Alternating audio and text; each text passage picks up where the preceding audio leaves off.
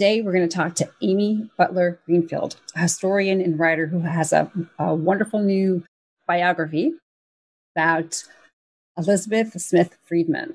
She's a pioneer in cryptology, and Amy is going to tell us all about her background as well as how what she went through in her career and the experiences she had can actually translate into things that many of us may experience over the lifetime of their careers as well. So welcome, Amy, and the chat is all yours. Well, hello, everyone. Thank you for that introduction, Christine. I'm delighted to be talking to all of you today about Elizebeth Smith Friedman. Thank you for joining me. As you've just heard, she was one of America's greatest cryptologists. And for decades, hardly anyone knew about her. She was pushed into the shadows of history despite all of her really brilliant achievements. I wanted to help put her back in the spotlight, so I've spent the past few years digging into her story, working with her diaries and letters, with public records, talking to people who knew her, and looking into declassified files. She was a woman of many secrets, and sometimes I felt like I had to become a codebreaker myself, just trying to crack the cryptic messages that she left behind. I'm going to share my screen now. I'm going to talk to you today about some of the turning points in her astonishing career and how she handled them. In every life and career, even one as remarkable as Elizebeth Friedman's, you're going to have to make choices, sometimes hard ones. You will hit bumps, you'll hit obstacles, and the strategies that Elizebeth used to overcome these might come in handy for you. Let's look at turning point number one, which is getting an education. It wasn't easy for Elizebeth Smith Friedman to get a good education. She was born in 1892. She was the youngest of 9 children, and she grew up on her family's farm outside of Huntington, Indiana. She didn't like to talk much about her upbringing, and this is one of the only images we have of her as a child. She's the tiny child in the front here. She's sickly and small for her age at this time. Back then, 9 out of 10 students never even graduated from high school, but Elizebeth was aiming at college. Her father didn't approve, and he refused to pay a penny toward it. He didn't believe in higher education for women. When Elizebeth graduated from high school in 1910, she told people she was college-bound. In reality, she found herself stuck at home. This is a photo of her from around that time. The most exciting thing she got to do that year was play the piano for church socials. She thought it was a lost year. For decades afterwards, she always subtracted exactly 1 year from her age, as if to say this extra year at home didn't count. But she had the grit to apply to colleges again, and this time she managed to persuade her father to lend her the money to go. He drove a hard bargain, demanding every penny paid back and 6% interest. It took her years to pay it off. And even with that money, she still had to scrimp and save and do lots of odd jobs at college. But to Elizebeth, it seemed like a price worth paying, and she was right, because having a college degree opened up the doors to her future career. But not at first, which leads us to turning point number 2, getting out of the wrong job and into the right one, which is something you probably will have to do at some point. At college, Elizebeth studied English and languages, and in 1915, she earned her BA. She also became engaged to a fellow student, a poet named Van Kirk. While he finished his degree, Elizebeth looked for work. Back then, teaching was the main option for female college graduates. That's how it played out for Elizebeth. She took a job here in a high school near her home. Her life seemed set, but not for long. That year, she discovered that she hated teaching. Then her relationship fell apart. She fell into deep despair. She wrote in her diary that she wished passionately day after day to die. Desperate for a fresh start, in 1916, she took a train to Chicago to search for another job, one she'd like more. After pounding the pavement, she stopped at the city's famous Newberry Library, which had a first folio, that is, a first edition of Shakespeare's plays, printed in 1623. She ended up talking with a librarian there about Shakespeare. Impressed, the librarian said she knew a job that would suit Elizabeth, and she picked up the phone. Minutes later, a huge man with a bellowing voice burst into the room. Before Elizabeth knew what was happening, he'd swept her out of the library. Then they boarded a train headed for a place called Riverbank. The man's name was George Fabian. You can see him standing here with Elizabeth. He really was huge. He was a millionaire, and Riverbank was his estate. It was a strange place. Chairs, sofas, even beds could be found hanging on chains from the ceilings. A chimpanzee lived on the porch. It was also home to a research center that Fabian himself had founded. His favorite research project was run by a woman named Elizabeth Wells Gallup. She was studying Shakespeare's First Folio and the variations in its lettering. You can see examples of those letters here. Gallup believed that the variations were actually a cipher that carried secret messages. She needed a new assistant, and Elizabeth got the job. Here she is with Gallup and Gallup's sister, Kate. Elizabeth is on the left. Elizabeth loved learning more about codes and ciphers. She also really enjoyed life at Riverbank. It included swimming, fine dining, and late-night joyrides in a fancy sports car called a Stutz Bearcat. Yet no matter how hard she tried, she couldn't confirm any of the secret messages that Gallup claimed to have found. At first, that made her feel like a failure. Then she began to wonder if maybe Gallup was seeing messages that weren't really there. And that leads us to turning point number 3, confronting the boss. At first, Elizabeth kept her doubts about the Shakespeare project to herself. She'd already learned that Fabian had a terrible temper. He didn't like to be crossed. At last, however, she confided in another Riverbank employee, a young scientist named William Freidman. You can see the two of them here on a porch at Riverbank. The more they both learned about cryptography, the more they became convinced there weren't any ciphers in Shakespeare. They believed the letter variations were random, and they were absolutely right about this. But what could they say to Fabian, their boss? If they told him the project was a dud, he might fire them, and they couldn't afford to lose their jobs. They talked about it, then finally decided to confront him anyway. They were right. He was furious. But they didn't lose their jobs. Instead, Fabian decided to move them on to a new project, and this project became their big break. He ordered them to set up a department of ciphers at Riverbank. Then he offered their services to the War Department just as the U.S. entered World War I.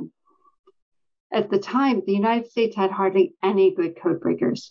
So Elizabeth and William ended up leading the country's main U.S.-based codebreaking unit. They were responsible for decrypting secret messages not only for the Army, but the State Department, the Justice Department, the Navy, and even the Post Office.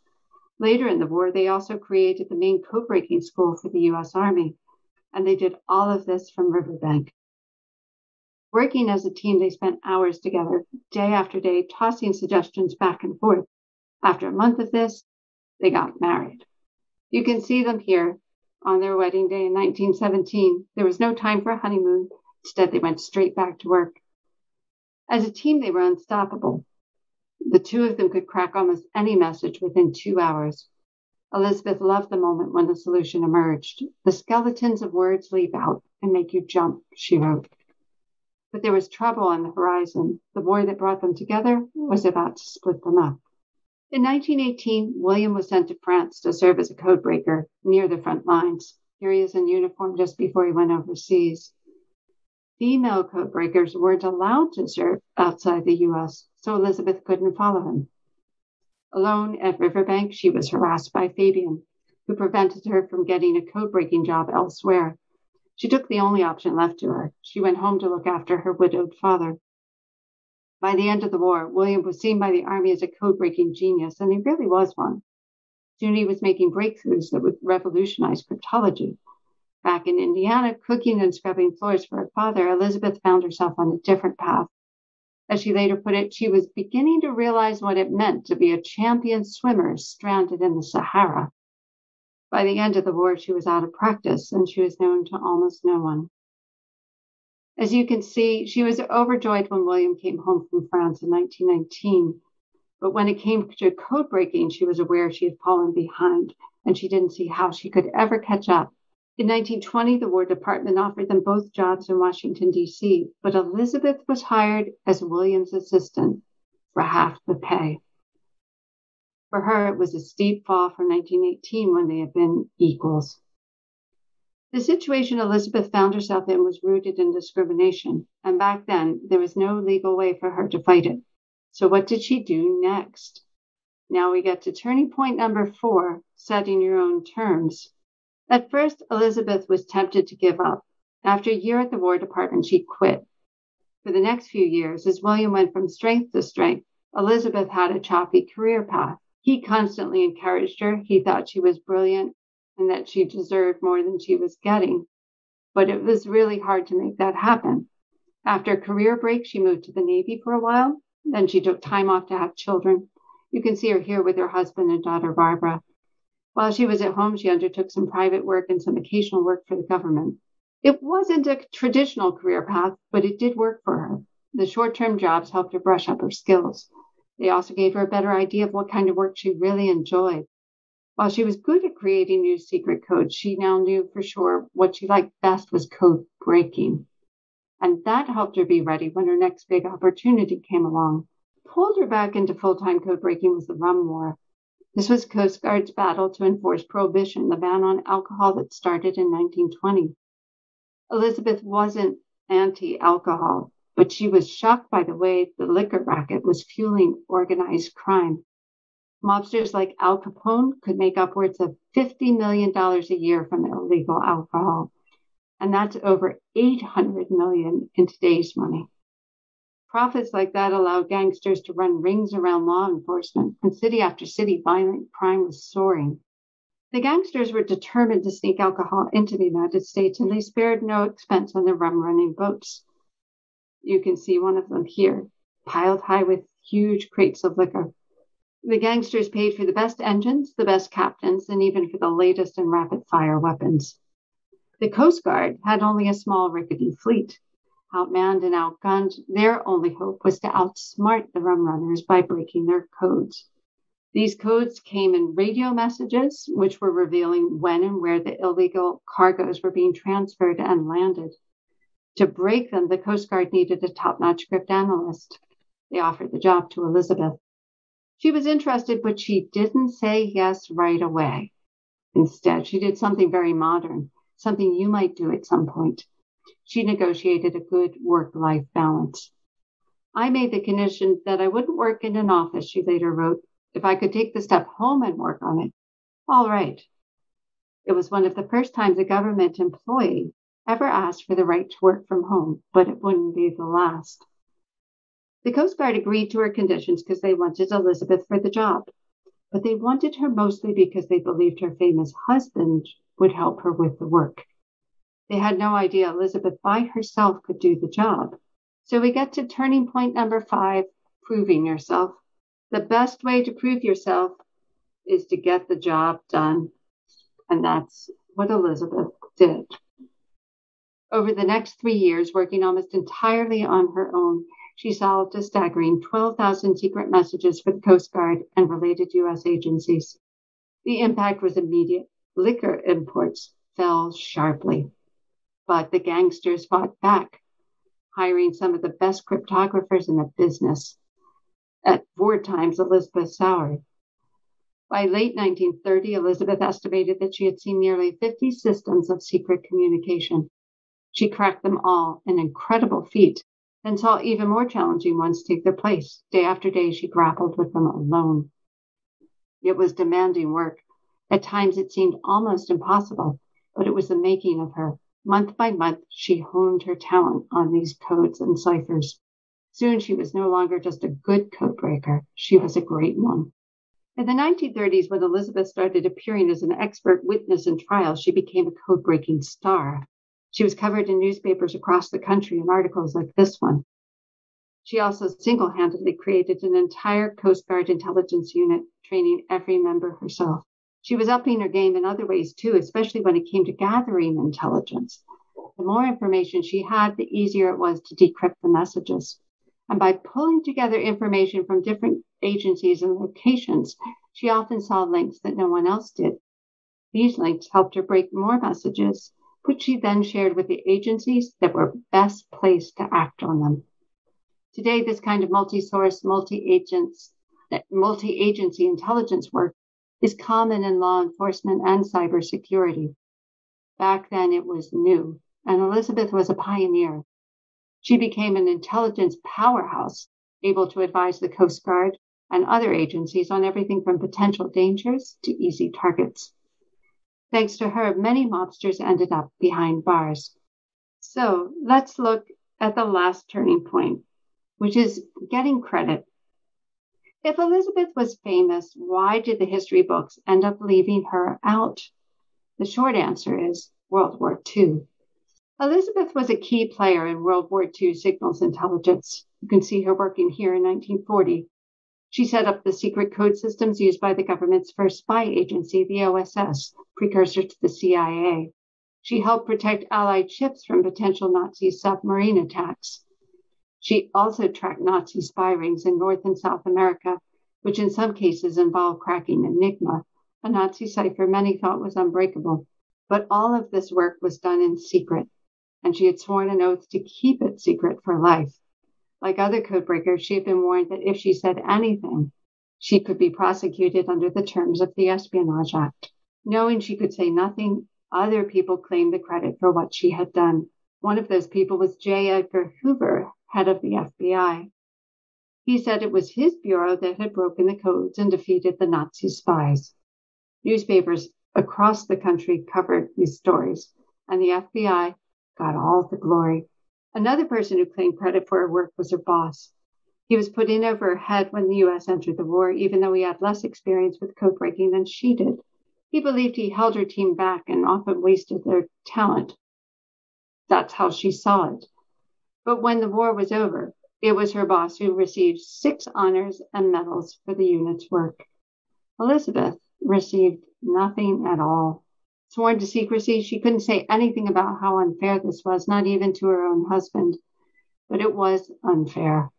So what did she do about it? She did the honorable thing. For her whole life, she kept quiet about her work in World War II. After a while, almost everyone assumed this meant that she hadn't done anything worthwhile, maybe because she wasn't really much of a codebreaker after all. But Elizebeth did something else, something important. She saved what records she could. Some of them, like the records about World War II, went into classified government vaults, and they stayed there for decades until they were finally declassified in the 21st century. Other papers, like her reports for the Coast Guard, were hers to keep. Before she died in 1980, she found a home for them at the Marshall Foundation in Virginia. These records have allowed us nearly a century later to work out the truth. Elizebeth was a patriot and a hero, and one of the best code breakers this country has ever produced. If you remember anything about Elizebeth from today's talk, I hope you remember this. When you hit roadblocks in your career or in your life, keep in mind that others have been here before you, and you can turn to them even when they're no longer here with us for ideas about what to do next. Mentors are everywhere. Like Elizebeth, you can fight for a good education. You can work your way into a better job. You can confront your boss if you need to. You can build up your skills. You can negotiate for better work-life balance. You can blaze a new trail. And you can save your records so that historians like me can make sure you get credit for all you do. Thank you. That was terrific. Thank you so much. The students and teachers an opportunity to type in their questions. What was it? Was there one thing in particular that you found out about Elizebeth that you didn't know prior to starting your research for this book? I was really impressed by how much teamwork there was between her and her husband, and how much they worked together. Often it's really hard to find the dividing line between who did what, although you can go through the notes and you start to recognize all their handwriting and you can see what happens. And you can see how ambitious they were. And what I hadn't known until I read their love letters from World War II was how much her husband said, I want you to have a career too. That was so unusual. 100 years ago, most marriages were based on the man had the career and the woman stayed at home. And here he was saying, no, you have just as much right to a career as I do. And I think that was really important. It's really important to have a partner who supports you. You have to have the motivation and the grit to go after things yourself, but it's hard to make it work if you don't have that backup. So we received a question from Cody. Did Elizabeth do code breaking after World War II? She did do a bit of code making more than code breaking. She worked for the IMF. They hired her as a consultant. I think they would have heard that she had done the code making for the OSS, that precursor to the CIA. They might have heard also she had written codes for the Treasury Department, and that would not have been such a secret. So the International Monetary Fund had to keep a lot of things secret at the time. Most of what they did was make sure currency rates were kept as closely guarded secrets anytime they changed. They helped regulate those. And if you knew that a country was about to devalue its currency, then as a speculator, you could come in and just make a huge amount of money off that, wreck the economy. And then it could cause worldwide net financial chaos. So it was hugely important that she was able to set up stuff, and it was never broken. So she did a really good job. She also spent time working with her husband on looking at Shakespeare again, the project that had brought them together. So she and her husband wrote the definitive book that proves there are no ciphers or codes in Shakespeare's portfolio. So there is a book out there that they wrote together? There is. They were working on this project for quite a few years, and then they heard that there was a prize that was given by a famous Shakespeare library in Washington, D.C., and they decided they were going to get it done. And so they did, and they both got sick. They went down with the flu, but they still got it in, and they got it done, and they won the prize. And the book, eventually, a sort of abbreviated version of that was published by Cambridge University Press, and they became a big deal. They were covered in the New Yorker and things. They really loved it. But after that, at the time, the NSA was really worried about any code-breaking information going into the public, and so they said no more publications, which was really devastating to the Friedmans. Was Elizabeth the only one that worked with the Coast Guard with all that rum running, etc., or did she lead a group of code breakers? I guess so. Was she solo, or did she actually manage some folks to do the work they did for the Coast Guard? She did a little bit of work on her own in late 1925 and early 1926. She took some time off to have her son. And then when she came back from 1927 to 1931, it really was just her. Occasionally, her husband would, take a look at something she brought home, in part just because some of the messages from the rum runners were really funny. But almost all of it she did herself. She had a secretary who helped file things, but had no clue about how to do code breaking. Then in 1931, she puts up a proposal to hire a whole unit, that she wants to hire and train people. And she says it'll actually save the Coast Guard money because they're spending so much money on fuel, zipping around trying to find rum runners, that she shows how she's been able to break code so they can go right to the handoff point. And so she says, in fuel alone, you will make back the money really fast. And they bite and they say, okay, you can have the money and you can hire people. She wanted to hire women, but you had to hire from the civil service list. And women weren't taking the exams then. So she hired men and yes, trained them from scratch. And most of them were still with her in World War II. You talked about, or the way that you organized your talk for today was looking at Elizabeth's life and the things that she learned as far as then what we can then learn. What do you think? And she had two children. One, of course, was a daughter and a son. I guess it's two questions. So one is those lessons that you had talked about, that that she wanted work-life balance, etc. Did they at the time just apply to her, or was she able to help other women that were working at other locations that were becoming code breakers, right?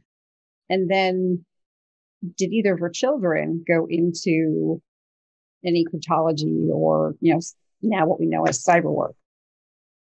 Our children didn't go into code breaking. She wasn't even able to train other women in code breaking because they just were never, there were very few of them and they weren't assigned to a unit. It kind of depended on when the vacancy came up and who was on the civil service exam list.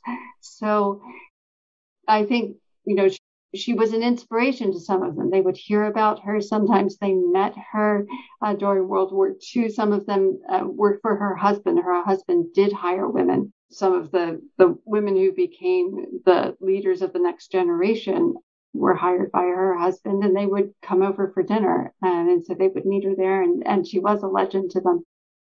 I think that she really had another legacy, though, that she also did work with the League of Women Voters back at a time when that was really new. I mean, women had only just gotten the vote. And Elizabeth wasn't interested in women getting the vote at the time it happened. She really thought, well, women can be pushy too. And so, I don't know how much this matters. But then she gets into the situation where, she can't go to the front. She gets hired as her husband's assistant, half his pay. And it's around that time she becomes really interested in women's rights and women's ability to work. And so she works on campaigns that are there to protect the rights of employed women. She also works on DC statehood, which is another one of her, because she lived in DC and she was really frustrated that they didn't have representation. So, but yes, she did work on women's employment issues. She did so much, and she's such a important historical figure. One of our questions, and this was also one of mine, Alan Turing got a movie. Is Elizabeth, gonna get a movie in Hollywood now that her story's coming out? I mean, there are so many different angles. I mean, even a TV series, I feel like, would be exciting. What do you think?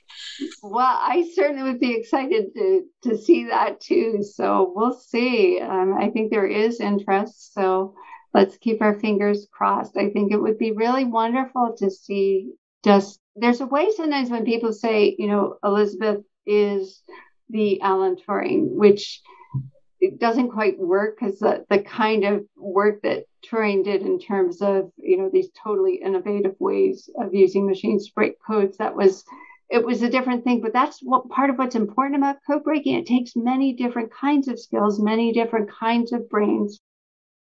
And it's having all those different people with their different ways of looking things, looking at the problem. You need all of those different skills. So sometimes, that can miss the point. But in terms of excitement, I honestly think, especially once you have the mobsters in, it's an even better movie. For sure. I just want to interject one thing, and Amy was a part of this as well, is that PBS did actually do one of their American Experience programs on Elizabeth earlier this year, and Amy actually is in that as well. So we're getting there. It was just one program about her, but you guys are right that she deserves her own. There's some other things in the works. I'm sworn to secrecy about them right now. So, but there are some other things in the works. You never know what will come to full fruition. But I think people are interested now. They can really see that this is somebody who should get top billing, really. Such a fascinating life and such important service. And both she and her husband had such a strong sense of duty. They also had a great sense of fun. They used to write various codes and ciphers for dinner parties and organize just kind of the craziest events that were all around their love for code breaking. Do we have some examples of what types of codes she broke, other than maybe Enigma, or even codes that she created? Could maybe some of our students and viewers out there be familiar with anything that she's done? Probably not, because at most of the old code making is gone, and a lot of the records on that we just don't have much anymore. But we do know that she set up several systems for the OSS in World War II, the spy agency. One of the things that she used was a one-time pad system. Now, Germany was working with those. Russia quite famously was working with them. That's part of what the Venona project was investigating. William and the Army, he was working for the Army through his whole career. They investigated those as well. But when Elizebeth did that, I mean, it was state of the art. As she said much later, she couldn't comment too much about that, but she makes this one throwaway comment in an interview where she said, I use the one unbreakable system. It's amazing that there is just one system like that. And I was like, one-time pad. And then I did some more digging and I finally found confirmation. Yes, she set up a one-time pad system, but you had to like be able to connect the dots, all these tiny fragments, but that's what she did. So if you look into that, that's a fun one to look at. And then in terms of all the stuff she was doing, a lot of the work that she did during the Coast Guard was in ciphered code.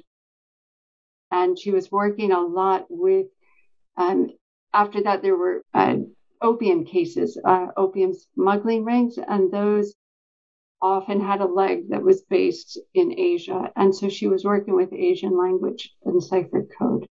And she was frustrated during World War II because she felt that the Enigma was a challenge, but she needed more challenges of that caliber. And she had broken the spy rings by January 44, so she kind of spent a year just twiddling her. And one of the things I see she would have really loved to do is Japanese naval codes. They should have put her on that because she had the expertise. She had far more expertise than just about anybody in the States at that time. So, yes, first I wondered, why is she frustrated when she did all this? But the more I looked at the code breaking, there is on archive.org, you can find a history of Unit 387 in the Elizebeth Friedman collection. And if you look at that, it's an example of how they broke the first example of every single kind of code they ran into in World War II. That is wonderful. Wow. If you want to understand kind of line by line how she did it, that's the place to look at. It's just a terrific resource. You can see how she broke the Enigma messages. You can see the stupid mistake that the German spies make and how she was able to exploit it. Wow. And that website again was at archive.org. And if you look up the Elizebeth Smith Friedman, you'll get to a collection of documents. And in that will be the history of Unit 387. And you can look at just page by page. Anybody can look at it and you can see that's super cool. They did. It was declassified in the early 2000s. And otherwise, for more than 50 years, it just sat there. But that's the proof of what her unit was doing. That's fabulous. And I do want to mention, because I'm excited. So on the 26th, Amy's book about Elizebeth will be available, which is called The Woman All Spies Fear. And it's a young adult nonfiction book. And so I just want to mention that to the students and teachers as well, to look for that next week. That's right. Yes, I just got my copy. I don't know if it'll come the right way. It's so pretty. It is pretty. Yeah, and there is a hidden cipher in it. So. Oh, fun. Okay. Yeah. So I don't know. Do we have any more questions? Probably somebody will be able to break it. But if you go to my website, you can put in what you think the message is, and it'll lead you to something that's fun. Well, if there's no more for the Q&A and the chat, we want to thank Amy Butler Greenfield for being here today and sharing her awesome storytelling skills. Thank you. And thank you all for coming. Be sure to check out our book, The Woman All Spies Fear. All right. Thanks, Amy. Have a good one. Bye-bye. Thank you. Thank you. Thank you.